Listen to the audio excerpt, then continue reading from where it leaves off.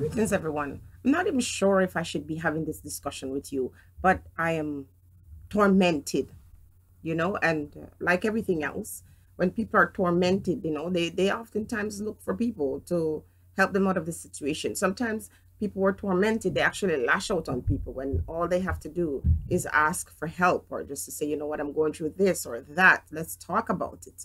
So today I want to talk about this, but I'm going to start out telling the story of how I started my locks or why I started wearing locks.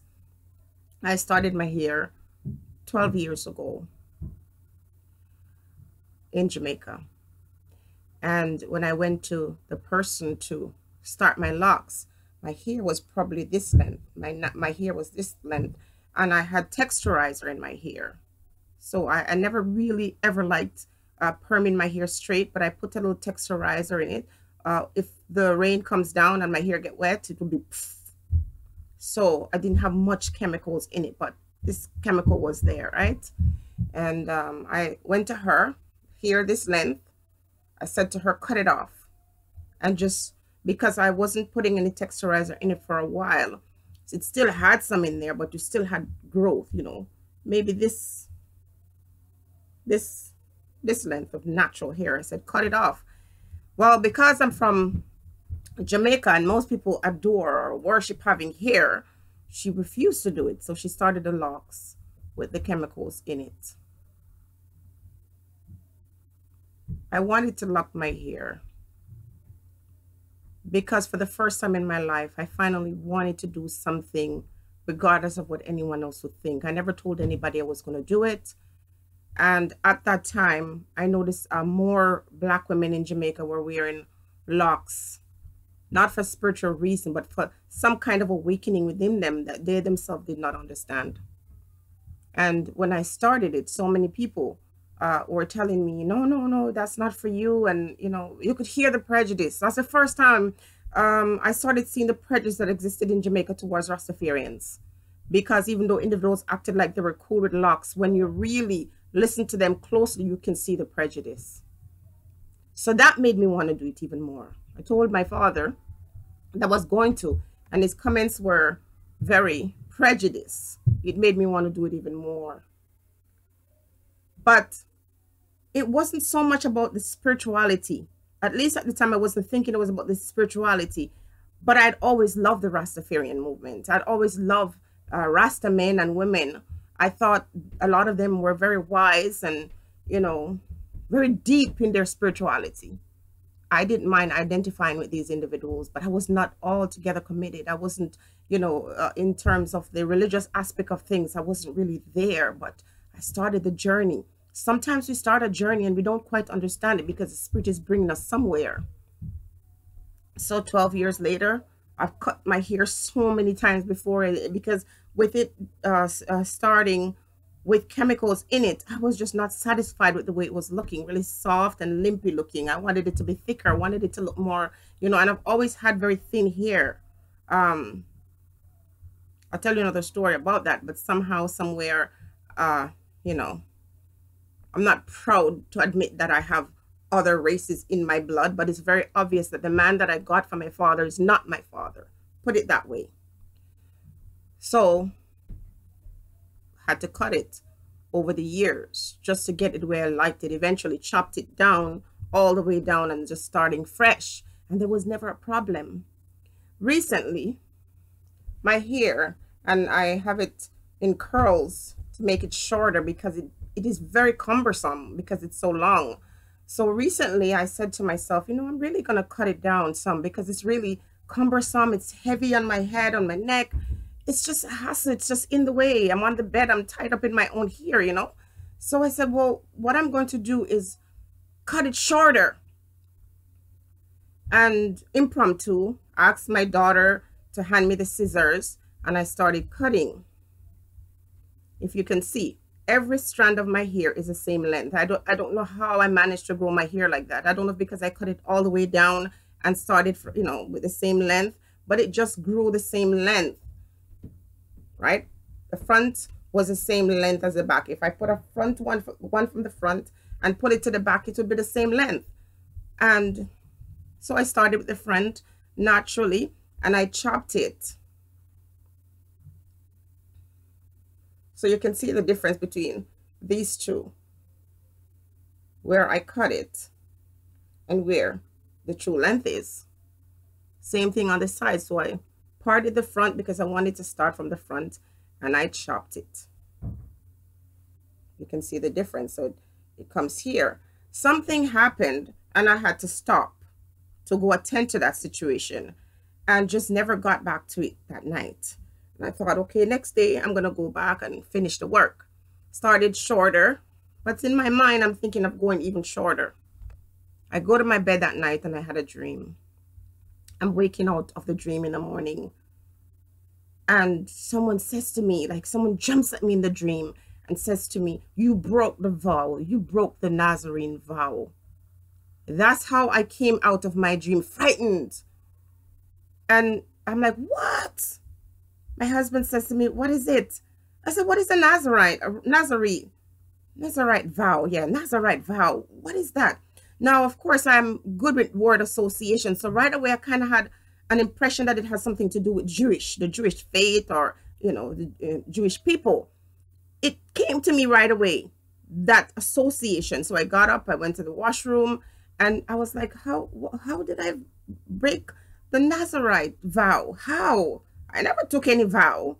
I sat down and I literally heard the Spirit said to me, you cut your hair. You cut your hair. I was like, what? Loud enough for others in the house to hear me, because I heard that. Now, I don't know what this vow is. I was just going there to do my business and then come back and research that, because it's in my mind, taking Nazarite vow, Nazarene vow. I was trying to remember the proper term.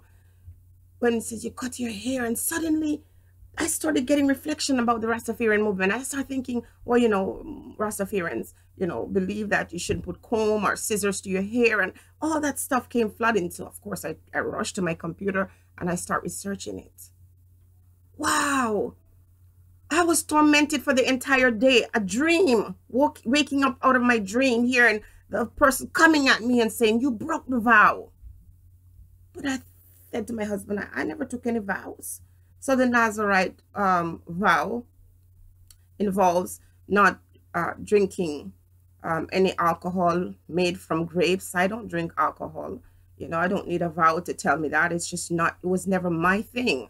I've used alcohol in the past to bake. Even recently, I used it to bake a black cake for my daughter. I won't be doing that anymore. But apart from that, and I love grapes, I love raisins. I've never really had any problems with this. Never really knew what this Nazarite vow was about. I looked it up, and before I even had a chance to look it up, the Spirit said, you put scissors to your hair. So when someone tries to tell me that we're disconnected from the Spirit, and that, everything else is right, if it's called Christianity or if it's called whatever kind of religion, we have to understand that most of the time you find yourself going through all kinds of troubles in the world, there's an answer, and usually it's a spiritual one. So I wrestled with it for a couple of days, and I'm thinking, well, based on this, and if I don't want to be displeasing the spirits that dwell in and around me, and if I don't want to find myself at the opposite end or the wrong end of divine grace, I've got to obey the Spirit. Somehow, after I did that, after I cut a part of my locks, I literally went through like what seemed like a whirlwind. Like tornado, like a storm. And I was spinning in it. And I kept saying to myself, well, if I did this thing unknowingly, when did I ever make that pledge or that promise? But by growing one's locks, you automatically takes that vow without speaking the word. We are taking vows every day in our action with the things that we're doing, the things that we're participating in, and we don't realize. It's very important for you to understand these things. Because if you don't, when the storms come, when the storm rages, you will not be able to overcome it or, withstand. And I'm not going to tell you that it's easy because my hair is crazy the way it grows. And I'm thinking in another 1 or 2 years, this will be past my knee. And it's difficult. I usually don't take care of my hair. My husband does that for me, or my daughter might help me with it. I'm just not a hair person. But I don't think I'll be able to put scissors to my hair again after what I heard in my spirit. And after I asked the question, how did I break a vow that I never even took? And hearing the answer and then going to do my research and finding out that is one of the key things, not putting scissors to your hair.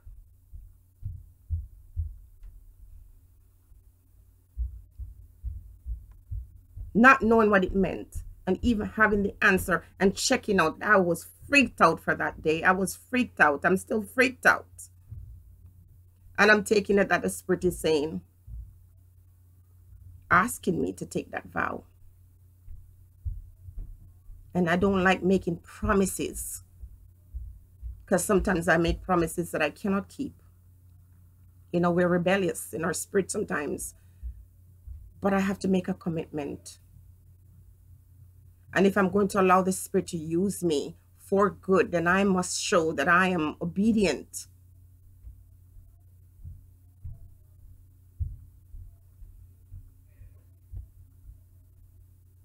I cut my locks.